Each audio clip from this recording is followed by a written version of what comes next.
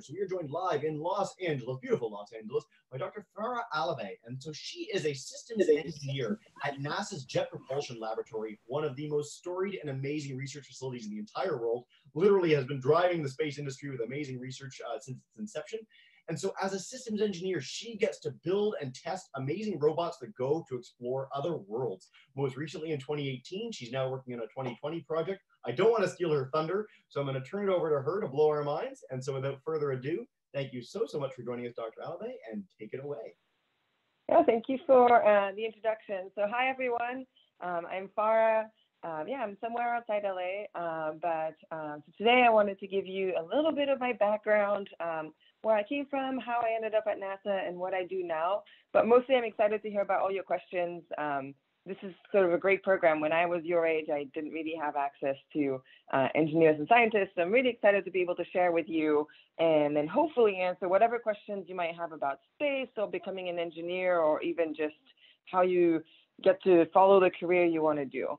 So I have a few cool pictures because you can't work in space without pictures. So I'm going to share those with you now, and then I'll come back on the camera later. So let me just get that started. Excellent. Let me know when it's all up. And it should hopefully be up now. Can you see my screen? Yep, you're excellent. Okay, so I've been working at JPL, the Jet Propulsion Lab, which is out here in sunny California, for now almost 6 years. And somehow I've only worked on Mars missions since I've joined JPL. So I'm going to talk to you a little bit about that. But first, a little bit about my background. This is a picture of me when I was about 5 years old. I was actually born in Canada. I was born in Montreal. So I'm French speaking. That's my first language. And I grew up in a small town, let's say 45 minutes north of Montreal, called Joliette, for any of you who may have been to Quebec before. And in my town, working in aerospace wasn't really a thing that people did. People didn't really leave our town. No one spoke English, so it was kind of daunting to even think about working at NASA. What does that mean? I heard about NASA because of a movie called Apollo 13. I don't know if any of you have seen it, but it's a very realistic movie about the Apollo 13 mission and the things that went wrong. And what I remember from that movie is engineers working together to solve really hard problems. And that was really appealing to me. I liked the idea of working in teams and solving hard problems. How could you not? So I sort of set my sights on working at NASA when I was about 10, which seemed ridiculous at the time. But a few things happened in my life after that helped me get there. So I ended up moving to England when I was a teenager. That's how I learned English. But even then, I remember talking to, once you get to sort of like 10th or 11th grade, you get career advisors and you talk to your career advisors. And I remember I did a little online test and it came up with, I should either be an aerospace engineer or a doctor. So I sat down with my career advisor and I was like, well, aerospace engineer, that's kind of cool, right? I could be an astronaut or something one day. And I remember her telling me, she looked at me and she said, well, you see, engineering, that's a male-dominated field. I don't really know if that's something that you should do. Maybe you should consider being a doctor. That's better. That way you can have a family. Well, when people tell me no, I usually do the opposite. But the lesson that I always share that story with people because for me, if I had listened to that person, I probably wouldn't be where I am today. So I decided to follow my guts in that case, and I ended up going to the University of Cambridge, and I did engineering there. And then I went on to do a Ph.D. at MIT. So that picture there is one of the robots I worked on when I was at MIT. I'm also an aerospace engineer. And then the way I got my foot in the door at NASA is that I actually did internships. So NASA in general and JPL has internships. Every summer, we take on about 500 interns. Take about 50 high school students, and then the rest are all college and graduate students. And that's how I got to know JPL. And when I was here, my first internship was back in 2012, and we landed the big Curiosity rover, which is the big rover that's on Mars right now. And I saw that landing live from JPL, and I thought, well, how can you not fall in love with this place? So I ended up finishing my studies and going there. So let me give you a little bit of background of what JPL does. That big rover that you see on the screen, that's the rover that I was talking about that landed on Mars in 2012. But what JPL does is that we explore the solar system. So we don't, unlike the other NASA centers, we don't do human missions. I don't interact with astronauts, unfortunately. I only interact with robots. But I have to tell you, robots are a lot easier to deal with because they don't breathe. You don't have to feed them. They don't poop. They don't have feelings. So I like robots a lot. They listen to what I do, and they pretty much behave the way I expected them to. So JPL is actually the center that launched the first satellite into space. That's the Explorer satellite, the first American satellite. But since then, we've explored pretty much everywhere. We've gone to Jupiter, to Saturn. We've gone outside the solar system. We've gone to asteroids. But the place we go to the most often is Mars, because Mars is the closest planet to us. And as it turns out, it's still hard to go to, but it's a little bit easier than the other planets. So one of the missions that I was involved with when I joined JPL is the InSight lander. So this is a picture of the InSight lander here. So it's a lander, it doesn't move, it's a little boring, but it does cool things. So it has a seismometer, and the seismometer is studying the interior of Mars, and I'll show you that in a second. And it also has a probe that's currently digging down under the surface of Mars, and we're hoping that it's going to go down about 15 feet, so the deepest we've ever gone under another planet. So the InSight lander, it launched in May of, so a little over a year and a half ago. So in May of 2018, and it landed, 2018, is that right? Yes, and then it landed on Mars last Thanksgiving. So it landed the Monday after Thanksgiving of 2018. So maybe when you were just back at school, maybe still full from turkey, we were landing a robot on Mars. And that was my first time landing a robot on Mars. And I got to be part of the team that built the instruments and accommodated them on the lander. And I also got to operate the spacecraft on Mars. One really tricky thing with operating spacecraft on Mars is that the day on Mars is actually 24 and a half hours. So it's a little bit longer than your day on Earth. So on Earth, right, if you go to school, you're going to school maybe from 8 a.m. to 4 p.m., and that's fine. So you know every day you have to wake up at 6:30, brush your teeth, have your breakfast, get to work. You're there, well, get to school, and then you're there by 8, and you're there all day. And in the evening, you can make plans with your friends, right? You know you're going to be home by 4, and so on. Well, if you're working an 8 to 4 schedule on Mars, it works a little bit differently. Because the day is 24 and a half hours, it translates to a different time on Earth every day. So if I'm going to work 8 to 4 on Mars, maybe on a Monday, I start at 8 o'clock. On a Tuesday, on Earth time, I'll be starting at 8:30. And then on Wednesday, 9 o'clock, and then 9:30. But then wait a week or two later, and now I'm starting at 2 p.m. in the afternoon because my day has shifted so much to keep up with Mars time. So it's a little bit challenging that way, that I have to work sort of what we call Mars time. And I kind of had to keep 2 watches. I had to keep 2 clocks to make sure I always knew what time it was for my spacecraft. So I knew when to go talk to it and go operate it on Mars. So some of the challenges of engineering that you don't really think of. But I told you a second ago that I would tell you what InSight does. So maybe in school by now you might have learned that the Earth has a core, and it has a mantle, and it has a crust. I don't know if you know this fact, but the crust on the Earth, which is the outer layer, it's the same layer as the skin on a tomato would be. So if you take a tomato and just look at the skin, that's how thick the Earth's crust is. And then everything else underneath is the mantle and the core, and it's magma, and that's how you get volcanoes and things like that. And then on Earth, we also have tectonic plates. So we know that the crust isn't just one big crust, it's pieces that move around, and that's how you end up, with earthquakes. We're familiar with those here in California, but that's also how you get mountains, for example. And we know that about Earth. We know about the interior of Earth, not because someone took Earth and cut it open. A lot of people can't do that. But we know that because of seismometers. It's basically because we study earthquakes.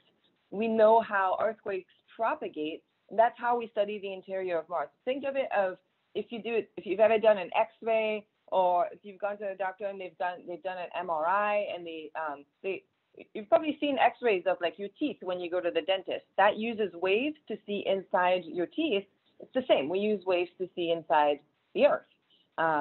So the way that we're studying the interior of Mars with InSight is by looking at Marsquakes. We can't call them earthquakes because they're on Mars, so we call them Marsquakes. And that's how we study what the interior of Mars looks like, because we want to understand why it's different from Earth.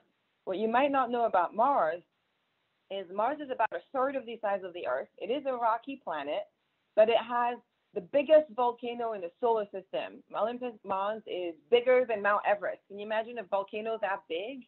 And it also has these big trenches, and it has a big canyon that if you put it over Earth, it would go from Los Angeles to New York, and it would be 3 times deeper than the Grand Canyon. If you've been to the Grand Canyon or seen pictures of the Grand Canyon, I've hiked down the Grand Canyon. I can tell you it's really deep. So imagine something that's 3 times deeper on such a small planet. So there's something really weird going on with Mars. It used to be much more active than Earth, and yet now it's pretty much dead. That's what InSight is studying there. And let me show you, I won't show you everything, but I'll show you one of the cool things I got to do as part of the mission is I got to go to the launch. So once we got the spacecraft on the rocket, I was actually only a mile away from the pad when the launch happened. However, this rocket was launched out of California. It's the first time we did an interplanetary launch out of California. And there's fog in California when you're near the ocean. So even though I was a mile away, I actually never saw the launch. I heard it and I felt it. If any of you have ever seen a rocket launch, it's really loud, but I never saw it. And this picture was taken by one of my friends here in LA. So as it turns out, sometimes you can see launches much better without being all that close to them. So I'm going to show you a quick video of what it looks like when you land. Your oh, hold on, I'm going to pause it first. So one of the hardest things of going to Mars is actually landing on Mars. So an interesting fact when you go to Mars is that the time it takes 6 months to get from Earth to Mars. But then once you're at Mars, once you hit the atmosphere of Mars, and Mars does have an atmosphere, it's just really thin. It's about 1% of the Earth's atmosphere. So it's enough to be annoying that you have to account for it, but not enough that it really helps you when you have a parachute. But the moment it takes from the moment you hit the atmosphere to getting down on the ground is about 7 minutes. And the time it takes for the signal to get from Mars to Earth is about 7 minutes also, because it's so far that even with things traveling at the speed of light, it takes 7 minutes. So you'll see here, the engineers are receiving the data in real time. And what's interesting is that once you get that first bit of data that you're about 7 minutes from the surface, the probe is actually already on Mars. Whether it's alive or dead, that's what we were trying to find out. So, oh, I just lost my screen. So, maybe, hold on 1 second. Take your time. There we go. Here's the video. So this was what we were doing. So once you hit the atmosphere, you can see we have this heat shield that starts to slow us down, and everyone's kind of looking nervous, because if you imagine you've worked on this mission for maybe 5 or 6 years, and there's your 7 minutes, we call them the 7 minutes of terror. Then when we get about 5 miles from the surface, we deploy a parachute. So we got the information that the parachute was deployed, and the parachute does help us slow down. But like I said, we don't have much of an atmosphere, so it slows us down enough that eventually the crazy thing is we actually separate from our parachute. So imagine jumping from a plane and then cutting off your parachute, which is insane. But a few seconds later, I don't know if you saw, let me just go back a little bit. There's these little retro rockets there. I'm going to pause it. See these little rockets there? Those are little retro rockets that help us slow down. And that's how we slow down to get to the surface of Mars. But meanwhile, we're seeing data come down, and basically that last mile or so, we go down on those rockets, which, if you think about it like this, feels like forever. And there we are coming down on the surface of Mars. And when we come down on the surface, we're already deployed, already ready to go. And then the next thing that happens is that we deploy our solar arrays. So you'll see in a second how engineers react to landing on Mars. It's pretty funny. But it is a big event for us because, that whole team, we all work together to make those things happen. And so many things can go wrong when you land on Mars. But definitely that day so far has kind of been a a highlight of my career. And we have people watching from all over. And that's one of the cool things. Actually, this year we had a 360 camera in our operations room for landing. And we'll probably do the same when we land our next mission, which I'll tell you about in a second. So there's really great ways to get involved in the missions, even when you're still in school. So let me show you just a couple pictures of some of the work I get to do as an engineer. So I work in the control room. I worked on at the pad on the rocket itself. One of the cool things when we do work with there's the InSight lander behind me. That's me right there if you can't recognize me in my white suit. But one of the things we have to do is we have to keep our spacecraft really clean. So we have to dress up in these white, what we call bunny suits when we go work with our spacecraft in the clean room. So definitely very different aspects to the same job. You know, people often ask me, what does your job look like on a day-to-day? Well, it looks like this. It can be very, very different. So, you know, InSight's been on Mars for almost a year now. Oh, and I wanted to show you actually really quickly before I go there. This is an example of how big a team can be. And actually the InSight team is very small. So people often ask, what do I need to do to be an engineer? Do I need to be really good at math and physics? And I'm like, yeah, you know, math, physics, pretty important. So is actually English and having good presentation skills, because you have to be able to communicate your ideas. But one of the most important things is actually being a good teammate and a good team player and a team worker, because all of these big missions that we do them as a team. No single human being can build a big rover, build a big spacecraft on their own. You can't do it. So usually you're working with large teams and you have to get along with everyone. So as an engineer or a scientist, if you want to do, or really anywhere, if you want to do anything cool and big, the one skill you really have to get good at is being a good friend and being a good team worker, because that's how you do the cool, complicated things. And then let me just give you a quick preview. I want to keep time for questions of the rover that I'm working on now. This is the Mars 2020 rover. It's the biggest rover we've landed. It's about a little bit bigger than the Curiosity rover. It's going to launch in July of 2020. And by the way, it's currently called Mars 2020. We'll call it a working title. There was actually a competition for students to submit essays and names. I believe the competition's closed now. And so we're actually going to be picking a name from a student entry for the rover. So that's going to be pretty exciting. Mars 2020 is not a very exciting name, so I'm hoping that some of the students out there that wrote into us have better ideas for what we should call that rover. And we're actually going to go to Mars, and so we're going to land in February of 2021. So mark your calendars now. I think it's about February 17, 2021, and I'm sure there'll be a live event for it, same for the launch.